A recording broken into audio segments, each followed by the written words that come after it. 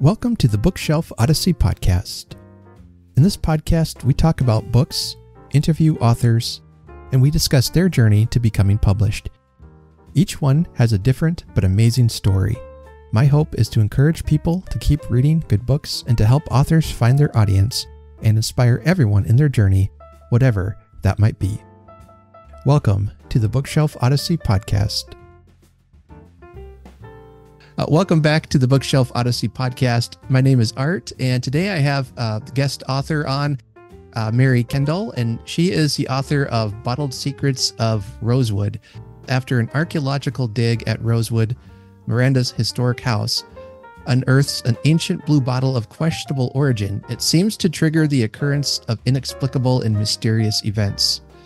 While Brian, the head archaeologist, and his team try to figure out the mystery behind the blue bottle, disturbing encounters with the local folks leave Miranda shaken and unsure of the isolated coastal corner of Virginia where she has moved. And that's all I'll say about the book, other than it is a good read, and I would recommend that if you're wanting a good mysterious book to be reading this time of year. And so I'm excited to get to know Mary a little bit more. And Mary, welcome to the Bookshelf Odyssey podcast. Thank you so much, Art, for having me on today. And I've been looking forward to having this chat and talking more about books. What I've loved getting to know the authors and the stories behind their stories. It's been fun. So I'm excited to get to know you, because there are some things in your bio I'm going to have to ask questions about. So okay, feel free. But before we get there, do you have any books you'd like to recommend, or what are some of your favorite things to read? Well, I really like to say that I read across the genres. Mm-hmm. Okay, so that means I'm really open to reading a lot of different genres, and that would include memoirs. Really into that genre. And then also I'll throw in the classics here and there. Historical fiction is kind of one of my mainstays because I write historical fiction also. And then my probably my go-tos though are psychological thrillers and mysteries. And I can see your bookshelf behind you there. Mm-hmm. And I see one of my favorites, Louise Penny. Yep. Not only am I into psychological thrillers of this side, North America, but I'm also a big fan of British authors. I'll throw one out, Ellie Griffith. She wrote the Ruth Galloway series, which I love, love, love. There's about 13 in that. And recently, last week, I finished up, she started writing cozy mysteries. So I'll even venture off, and she wrote her most recent is called The Last Word. Very well done. Along the lines of American authors, we've got Mary Kubica, Sherry LaPena. I mean, there's just so many. And like you, I read a lot. So I have the opportunity to really get into all of it. Another book I read, just to throw it out there, I was really impressed. Christine Blasey Ford came out with her memoir recently, and I was just blown away by it. Really skillfully done. And I'll tell you, after being in the writing business for a while, I often read now with one eye on craft and really kind of soaking up what these authors that I like and that I'm drawn to are doing in terms of craft. And so I'm kind of like at two level. Of course, I do it for enjoyment because I love it, but also I'm also always keeping an eye on how they're doing it, what they're doing, and what's effective, and in some cases, what's not. Now, I will say my true background and what I kind of cut my teeth on were Gothic thrillers.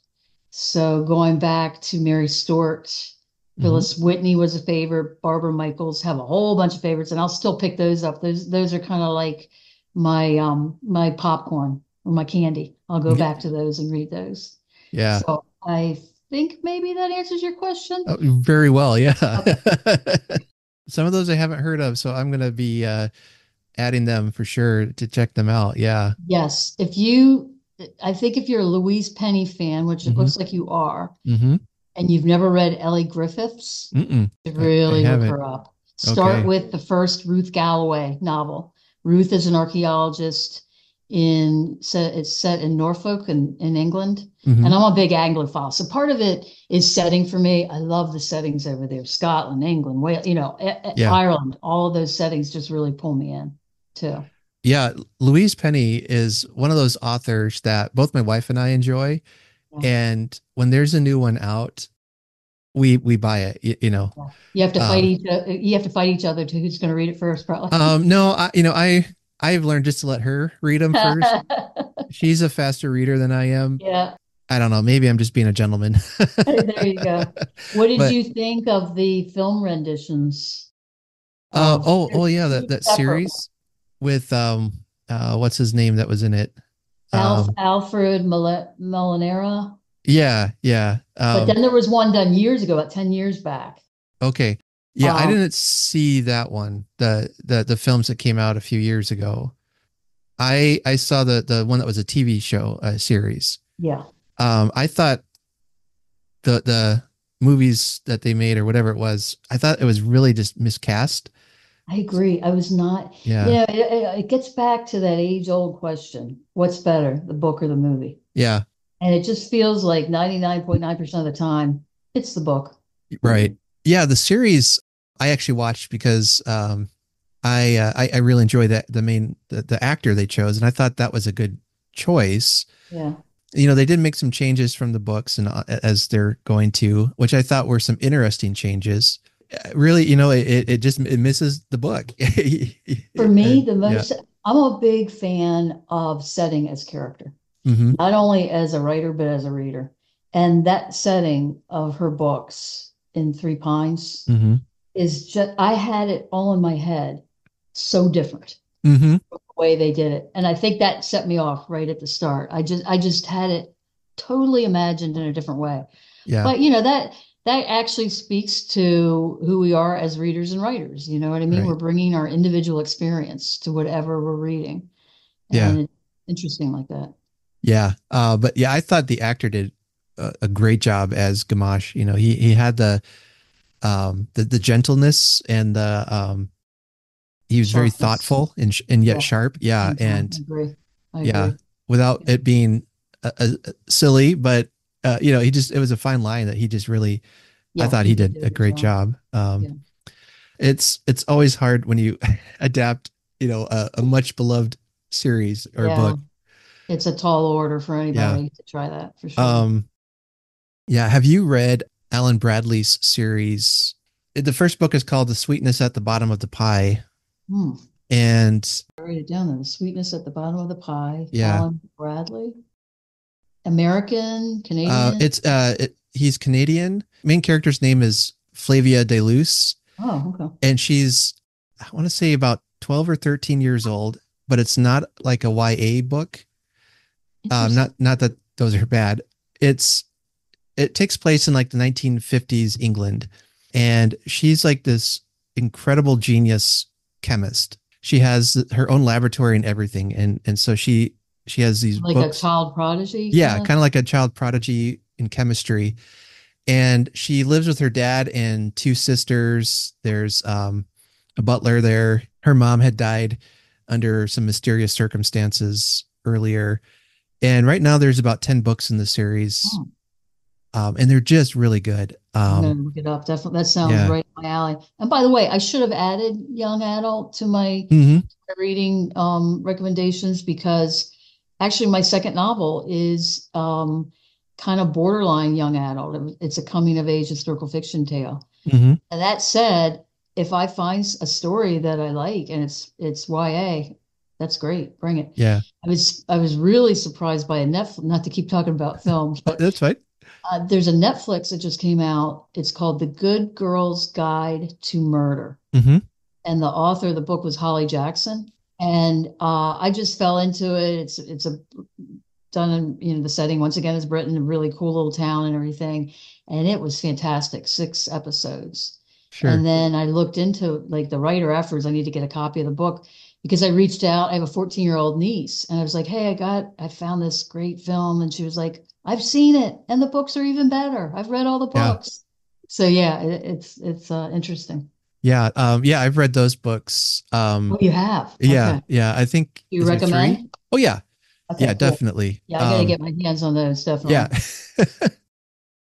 The characters in the Flavia de Luce books are just so interesting. So well done. Yeah, very well done. It's like a family that's been broken by death, by war. You know, it's post World War II Hmm. England. Hmm. Um, but she is such a plucky character, but she's got a little darkness to her too. I tell people it's like Wednesday Addams, but not Hmm. quite as dark. You know, Yeah, but yeah, it's borderline at times. yeah. But Oh, definitely. That sounds, like I said, right up my alley. And yeah, also, like we were talking about earlier, I love when I find something that I can study the craft of it. Like you said, the right. characterization is Yeah. really good.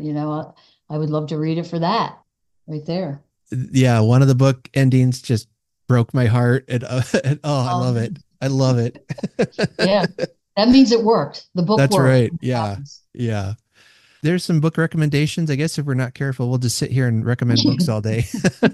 I can be a chatty Cathy, yeah, so you better Which, rein me in. well, yeah, same, same. I love finding people who love to read, and Yep. it's like the majority of my conversations with people, you Yeah. know? Yeah, that's Yeah. right. Yeah. Well, let's talk about your book. What's it about, and what can we expect in it? Okay, so I like to say that all of my fiction, this is my third published novel, and I like to say that all of my fiction is historically inspired. Mhm. And so my first two novels are historical fiction. The first was historical mystery. The second one, as I mentioned, was coming of age historical fiction. And this one has been billed as a contemporary Gothic thriller. But that said, the inspiration for it came from an article that I just happened to read in the Washington Post back in January. I don't know if you can see this, January Mhm. 2020, and it was about a archaeology dig outside of Williamsburg, Virginia, where they found a blue bottle. Mhm. They did more research on it, and they found it to be a witch bottle. So that's a real life story about a historical find, and that's the kind of thing that pulls me right in. So I clipped out the article, I set it aside, and then some time went on, and suddenly it was summer 2020, and we had a lockdown summer. Mhm. And like everybody else, I needed to find something to focus on, something to put my mind to. And I was ready for a new project because I had wrapped up the one I'd been working on. So I literally started writing this story almost 4 years ago to the day, Mm. which gives you a little bit of a timeline of how these things can take to Right. gestate. So anyway, I had that, like I said, I had the germ of the idea and I wanted to learn more about witch bottles. So I did the research first. And really, there's not that much research that has been done on them. So Mhm. I found out what I could. And then I used the setting where the real life bottle was found because it's a setting that's familiar to me. I went to college in Virginia and I spent a lot of time down in that area, which is Tidewater, Virginia. So immediately when I started writing, I had that world in my head of what I wanted to do. And, one page led to another. And then I had my book. Mm. And yeah, and since it's funny, since then, since I went through the whole process of finding a publisher, working on the cover, working on the trail, all the things that make a book come together, I was working so closely with the project, and I started thinking, oh, this is a really weird story. And I wonder Mhm. if it's because of that time, that summer 2020 was a very weird time. Did Mhm. that spill over and become part of this? And I guess I have to leave that to the reader to judge rather than myself. Yeah. I said at the time, I had said, I am really interested to see what kind of creative projects come out of this time period.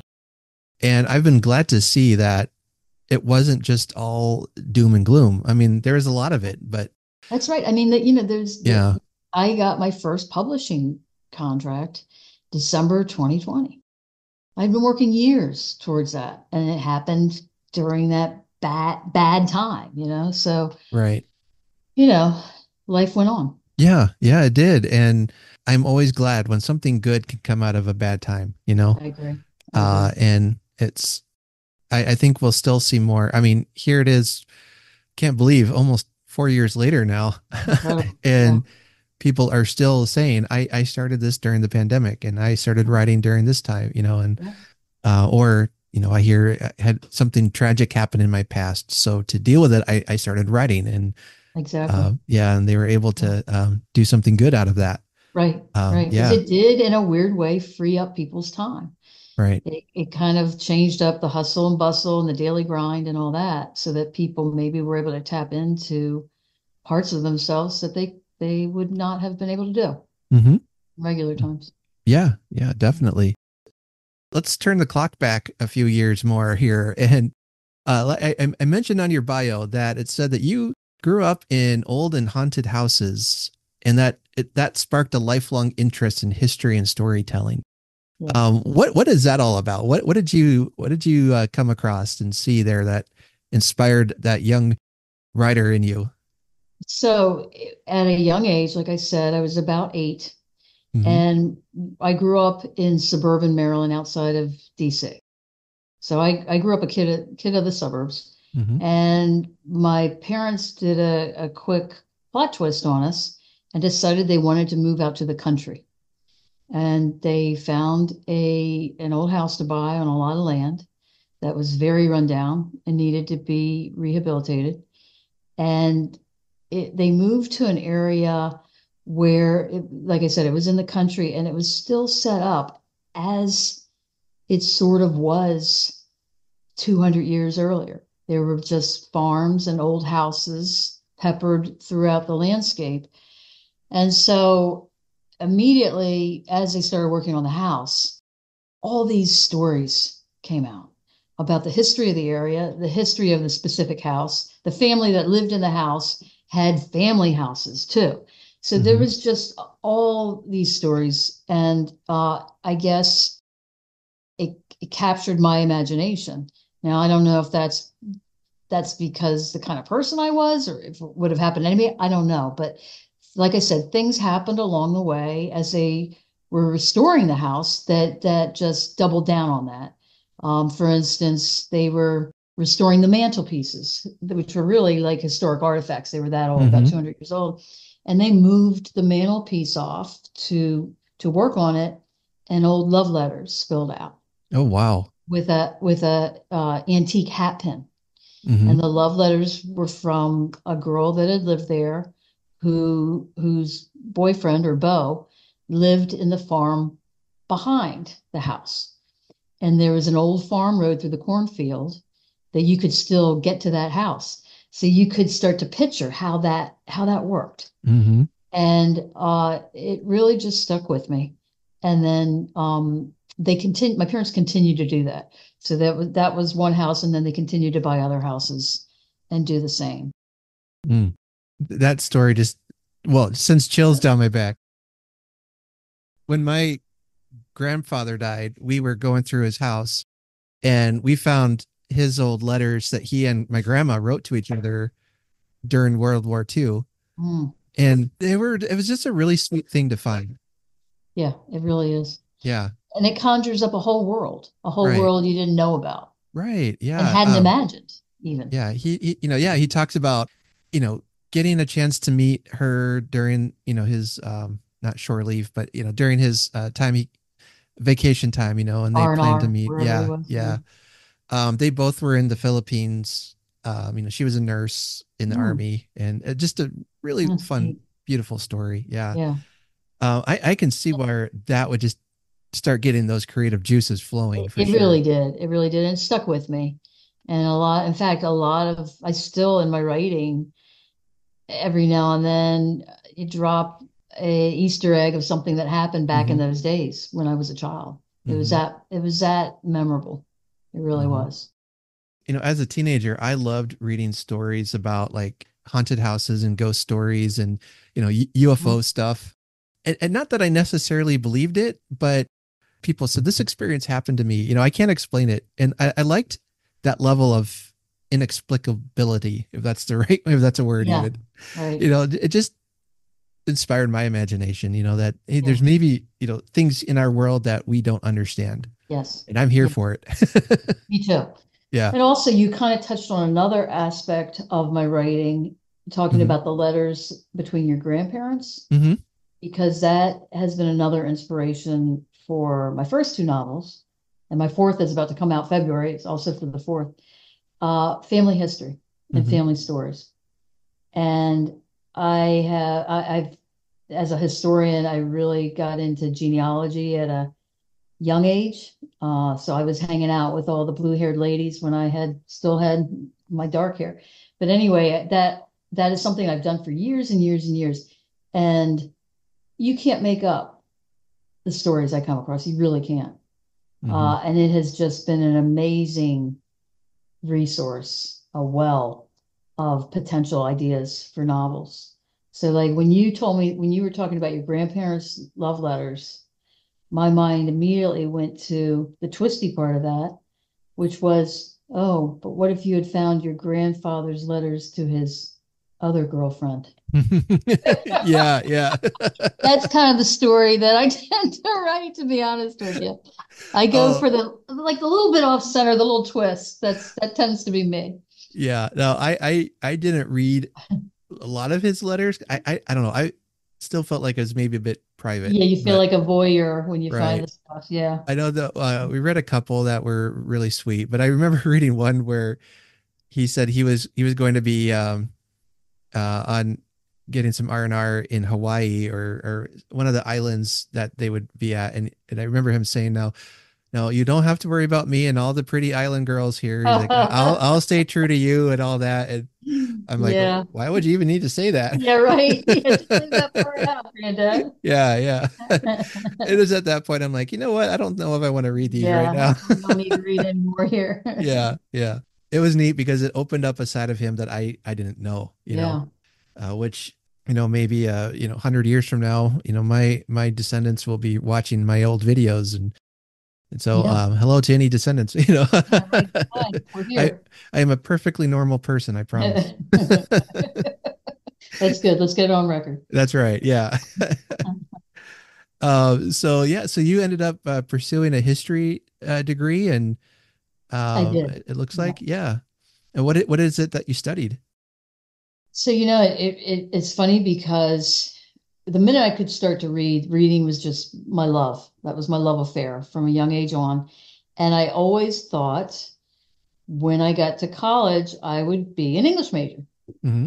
And I got to college and I was like taking the classes, and I was really not that jazzed about, the critical analysis and things like that Hmm. that you had to do. And I also always loved history. So I started looking into the history departments at my college, and they had something called historic preservation, which meant that I could study old buildings. So that kind of fell right in line with Hmm. what I had experienced as a child. And so then I was like, oh, I'll do both. English, I'll be a double major, English and historic preservation. Hmm. Well, the English fell to the wayside, and I became a historic preservation major. And then after that, I went to graduate school and got a degree that complemented that in what was called American culture. And so my career was large as a historian was largely related to the built environment, to buildings, bridges, Hmm. things like that.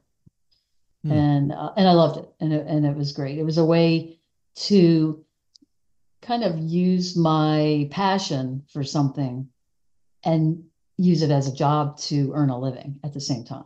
Right. Yeah, Yeah. I mean, to me, that's got to be the best matchup when you're doing something you love and exactly. you get paid for it. you know, Exactly. my wife and I both enjoy like doing the tours of old houses and Yeah. things. There was one we went to, and I forget, it's in Nebraska, and it's the house that of the guy who started Arbor Day. Anyway, they had his house there. You could tour, and it was really neat. Yeah. I think that's the last time we've gone to one. I'll tell you Um, what's really cool, which mhm. I love going to old houses, all house museums, but house museums where writers lived Mhm. takes it up a notch. Love that. I think, do you have Willa Cather's house in Nebraska somewhere? I think you're right. I haven't been Somewhere. there though. Yeah. Yeah. She started out in the East near me in Virginia. But they don't have any. They have a plaque where she was born or whatever, but they don't have a house museum. I think our house museum is up there. But I went to Zane Grey's house Oh, in Del. That yeah. was fascinating. I Yeah. mean, fascinating. They had a carriage house in the back where Mhm. his mistress stayed. Oh, Wife was in the main house. Mistress hung out in the back, and didn't know that about Zane Grey. I did not. I know now. Exactly. Well, like when we started Wow. the podcast, you said the story behind the stories. Right. And like you, I'm really like, I love to find out those cookies, what went down. Yeah. Ernest Hemingway's house in Key West, Hmm. very memorable, highly Hmm. recommended. So yeah, it all kind of comes full circle, all ties together. Yeah. I know I want to get to England sometime and do like see the Bronte parsonage and the Shakespeare. Shakespeare Dickens's house. Yeah. Well, another place that I've been really wanting to get, which I hear endlessly, is just the most amazing place, Oxford, Mississippi, Faulkner country. Okay. The whole town is supposed to be, bookstores and all Oh, about books. And then his house, I think it's called Rowan Forest, is supposed to be amazing. okay. Yeah, I'm jotting these ideas down Yeah. here. Pilgrimage. Oh, Yeah. actually, yes. And speaking of which, I did fulfill a bucket list dream, a writer's house. Hmm. I'm a big fan, and she was a big influence on me. Mary Robert Reinhardt. Okay. I'm sorry, Mary Reinhardt Roberts. I always get that mixed up. She was a mystery writer, and in her day in America in the early 20th century, she rivaled Agatha Christie in terms of her sales and her mysteries. And Right. she had to become a writer because her husband died, and she needed to make a living. And her books are just amazing. The Circular Staircase is one. There's a lot of them. But Yeah. anyway, I had always read about once she became best-selling novelist and made money, she bought an island in Florida off the Gulf Coast, and Mm. she owned this entire island. It's called Cabbage Key. Have you been? No, but that would be a Yes. dream house. Yeah. So I got to go to Florida. It was my good fortune to go to Florida this past February. It's Hmm. a big deal to get out there. You got to pay a lot to get a boat ride and all this. And my husband and I went out to Cabbage Key, and it was fantastic. Wow. Loved it. It's also known for the fact that supposedly Jimmy Buffett wrote Cheeseburger in Paradise because of the cheeseburger they sell there. Mm. So it's kind of a twofer there. Yeah. Yeah. Yeah. Um, so anyway, but it was just so atmospheric. You could just pick, they still have the little, the historic house set up where she did her writing, her little office. It was fantastic. I love Mm. it. Love Yeah. doing it. I that her name was familiar, and I looked up her books here, but I haven't read any of them. I Um. really, if you're So like you are into the genre, yeah. if you are, again, mistress of the craft, you read her stuff and you're like, wow, Hmm. how did she do it? So Yeah. Yeah. I'm finding that to be more and more interesting how history has lost people like her, because they're focused yeah, on Agatha Christie, and I mean, exactly. They rightly kind of so. do I mean, not know this. she's a good writer, but hey, there's somebody else doing the same thing, maybe better, maybe not. I don't know, but Exactly. they Exactly.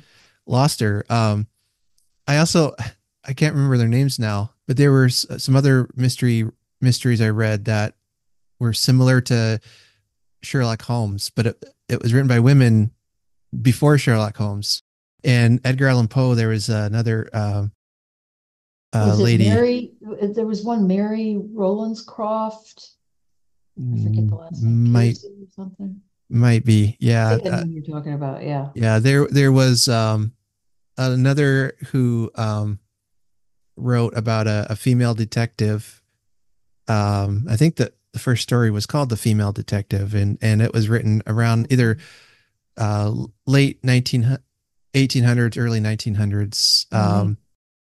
That they were interesting. Oh, that one was actually by a man. Okay, Andrew Forrester. I wonder if that was a pen name now. For some reason, I thought that was Could be. A lot of them a had to do lady that. lady writer. They Yeah. had Well, to no, fake that men. yeah, that was a man author.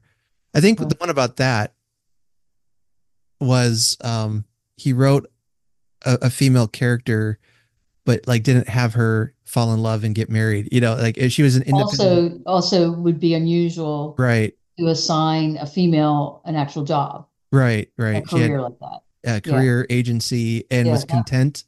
That would have been Um, cutting edge for sure. yeah, yeah. I get reading so much, I lose track of author names, I but know. I'll try to. I'm the same. And then I feel like kind of like, oh, come on, I do swear it's better. yeah, yeah, Remember them, you know? right. That's what Goodreads is good for that. Like Yeah, I try to keep up with Goodreads here and there and put reviews up to keep track of everything I've read. yeah. I would love to check out some of these author homes. Yeah, I think that's really I call it pilgrimages to pilgrim. these Yeah, places. my wife and I both, we love the classics. I especially love Victorian classics, and we feel like if we ever got a chance to go to England, it would very much feel like a pilgrimage to to some Oh, holy land or something. oh yeah, and I mean, you'd need a month, Yeah, eat, or longer yeah. to really cover it.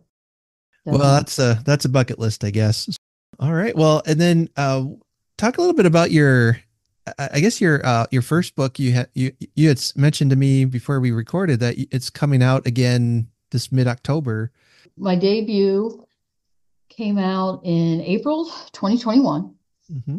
and unfortunately, the publisher has recently uh, determined they have to shut down and they'll be no longer active as of the end of September.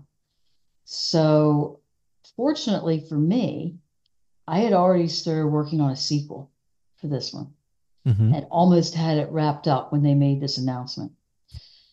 So back in April, I quick scrambled around looking for a home, not only for my one that was going to disappear, my debut, but also this follow-up sequel. And I'm very happy to announce that Bloodhound Books will be publishing my debut as its second edition, which means new cover. And also the sequel will come out in February. And the working title on that right now is Mrs. O'Keefe's Gold. And that's will be out hopefully mid-October or so, you said. Mid-October. Yeah. Now, I did something that at the time I didn't know would be a good idea. I did my own audiobook of that. Hmm. So because of that, it's still active as an audiobook to if anybody's interested to take a look at if you've got Audible. I think I remember I saw that it was on Audible, but it wasn't available anywhere else. So, Right. and I was like, oh, that's Um, weird. But okay, that explains that mystery then. Okay. yep. That's it. That's it. Yeah. I Yeah. dabbled into that early on with that one. And Uh, I'm uh, glad now because that means that if that weren't right. the case, there'd be nothing, no evidence that it ever existed. Right. So, yeah, is that an experience you'd want to repeat reading your own book or? So I didn't read it. I Oh. actually acted as the producer, Hmm. which meant that I went through the Audible process where you can have people, if they're interested, audition to whether they want to Oh, read it or yeah. not. That was a whole new world, and that's a lot of what my publishing experience has been. It's really opened doors like that that I never even thought of. Hmm. I didn't even know that was a part of it. Hmm. Working with graphic arts, like I've basically been involved heavily with all of my book covers, and I love it. Hmm. And I didn't know that was something that I would ever be interested in.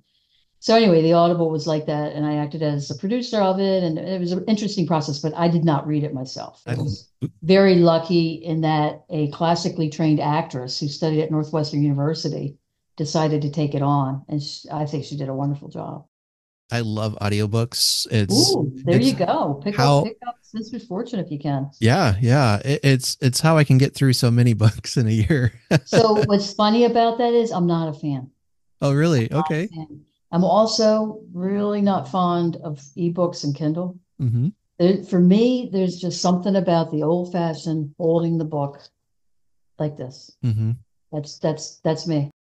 And when the lockdown started, all the stuff started happening, and then the finale was, and the libraries are closing, and that Mm. was like, no, you can't take that away from me. And of Right. course, I had to use my Kindle pretty much for the first time. I was, like I said, Hmm. I'm not a fan, don't really enjoy that reading experience, but I did turn to Kindle and, I appreciate it for what it is. Mm. Definitely. Yeah, I don't mind it, and I've read some books on it, but I would say the majority lately of books I'm reading are audiobooks. Okay. And that's partly because my life has been too busy, I think. But Yeah. So do you, um, when you listen to the mhm. audiobooks, are you multitasking, like walking or cooking? Or, Yeah, because I think that's part of my problem. If, unless I was driving on a long, boring drive, I don't think I would be able to pay attention because I'd right, be doing something else. right. Yeah, if I have to drive somewhere, we live out in a rural community, so driving Do a lot of driving. long distances just to go to the grocery store. Oh, And wow. so I'll listen when I'm driving. We've got a hyperactive dog, needs walking a lot, Uh-huh. so You I'll can do take it her for a then. walk, listen that way. I have a couple of computer games that are pretty mindless that I'll play and then listen to an audiobook. But I got to be careful in that because sometimes I'll get too focused on, Too caught up in the story yeah, either the story or the computer or game, either one. what you're And then doing, right? One or like, the oh, other. I just heard two chapters and I have no idea what happened. So Yeah, um, that's what I would worry about yeah, if I yeah. was trying to do everyday life at the same time as listen to the story. But the best thing really still is just sitting in my chair in the early morning, drinking coffee and reading a book. Yeah. Yeah, I hear Um, you. so as we get wrap up here, do you have any tips or words of encouragement you'd give to people who might want to be a writer or have been Oh trying? yeah. So many. I guess to hit the high note and maybe at the risk of sounding a little harsh, if you want to be a writer, the deal is the world isn't out there clamoring waiting for you to be a writer. It has to be something you want. And if you want to do it, you've got to do it yourself. Hmm. You've got to pull yourself up and make it happen. And that's not easy. And along the way, I've come across a lot of folks that are like, yeah, I have a book in mind and this, that, and the other. And that's great, but you're Hmm. going to have to make it happen. And there's lots of ways to do that. And we would go on for another couple hours with tips how Right. to do that. But the main thing is you've got to put in the time. Yeah. It's not going to happen otherwise. You've got to put in the time and make it happen.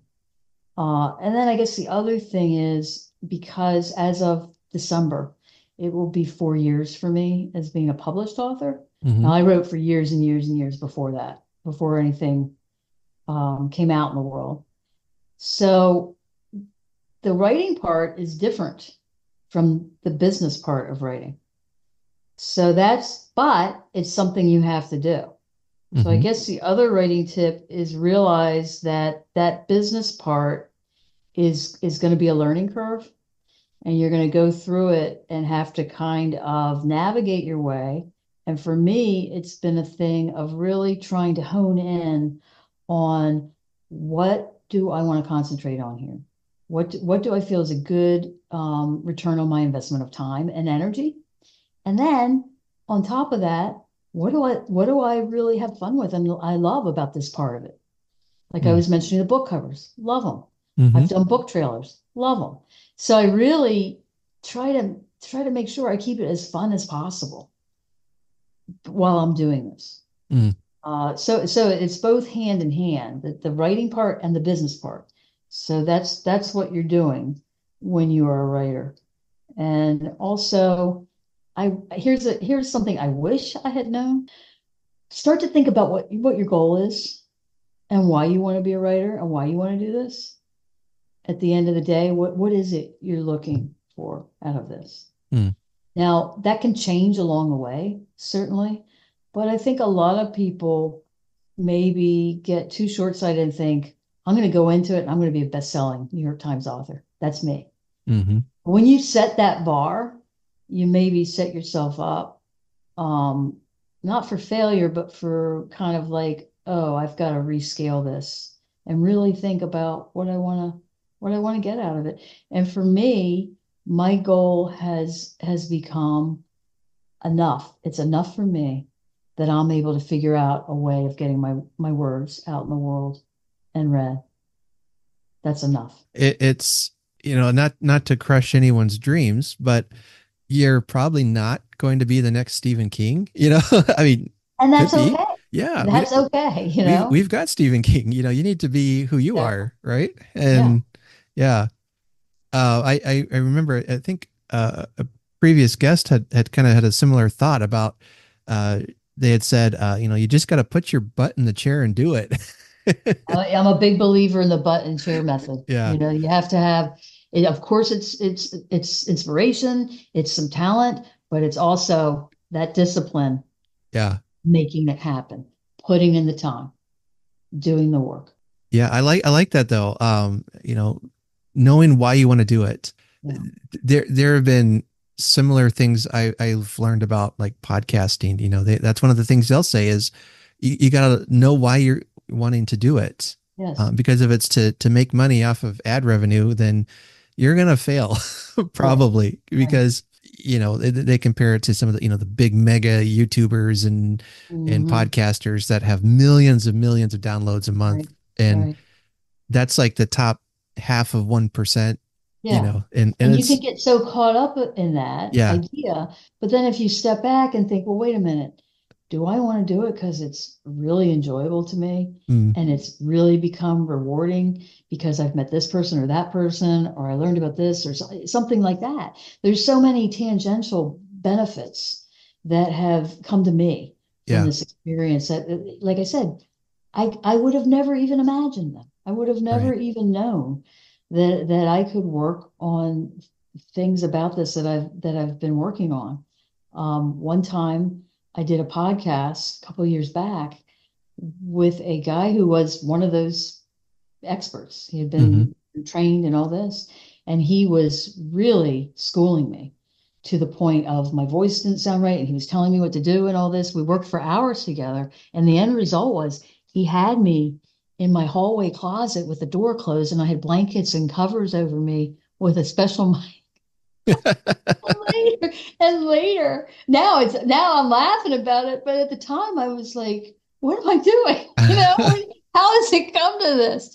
But it's just, along the way, like everything else in life, you navigate your way, take some wrong turns, yes, of course, and I will still take wrong turns. But after 4 years, I'm building up on the experience and maybe knowing where are the right turns to take. Just keep this train going, and I want to keep the train going. That's my goal. I want Yeah. to keep the train going if I can. Yeah, making those connections with your audience, I know is got to be just, this is great. I've touched Yeah. somebody's life, or I've kept them up at night reading. Yes. Exactly. That's Like good. this bottled secrets came out, and I Mm. got a couple comments that were my jaw dropped. I had two readers say a page turner, and I was like, really? Wow.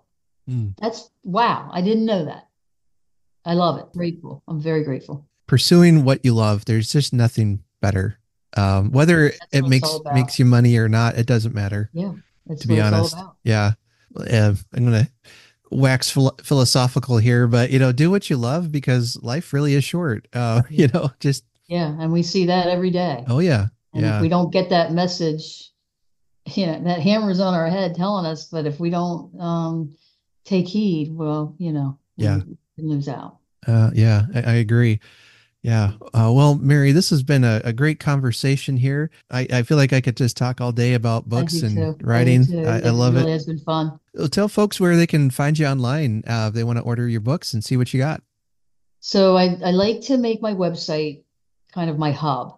And you can go to my website and find everything. It's www.marykendallauthor.com. Pretty easy to remember. Hmm. In addition to that, I try to be at all the places. I'm on Instagram, I'm on Facebook, I'm on Twitter, I'm on Threads, Amazon. Of course, you can pick up the books. But my second two novels, they can be purchased wherever books are sold. So wherever your favorite bookstore sells Hmm. books, you should be able to pick them up. But again, you can find all that information on my website for sure. Hmm. Yeah, and if you can't find it, I know your local libraries would be happy to order it for That's readers. right. Local bookshops would be happy to order for you. So, Yes, um, definitely. I mean, I buy from Amazon probably too much more than I should, but I know yeah, we all fall into the zon, that yeah, trap. that's right. Yeah, but yeah, just reach out to your favorite bookseller. They'll be happy to do business with Yeah. you. Yeah, definitely. Yeah. Definitely. All right. Well, Mary, best of luck to you and all the projects you have coming up.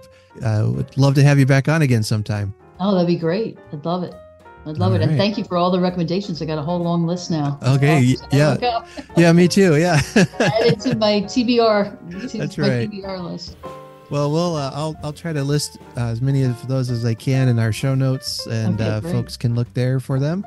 And so until next time, thanks for joining us, Mary. Appreciate it. And for everyone else, happy reading. Thank you for listening to the Bookshelf Odyssey podcast. You can check out the show notes to find out all the information, links, and books that we referenced in today's episode. If you'd like to help support the show, I'd love for you to share on your social medias, tell your bookworm friends, share with your author friends, and help us get the word out. If you'd like to help out in a financial way, there are links in the show notes. You can buy me a coffee at buymeacoffee.com. You can find all episodes at bookshelfodyssey.com. And please follow us on my social medias. I'm on Facebook, Instagram, Twitter, and TikTok. Follow us there for more bookish content. And so until next time, happy reading, everyone, and take care.